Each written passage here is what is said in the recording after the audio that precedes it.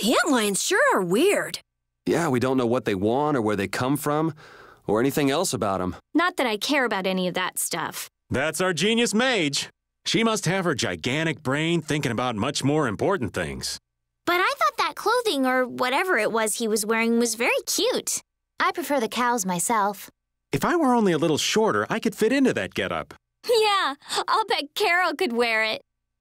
Me? I don't think it would look good on me at all. You'll never know until you try it on. Yuri, you too? Cut it out. I guess there's no way to know. But to try it out... Huh? No! Stop it! Times like this are the only times those two get along at all. It looks great on you, Carol. Ah!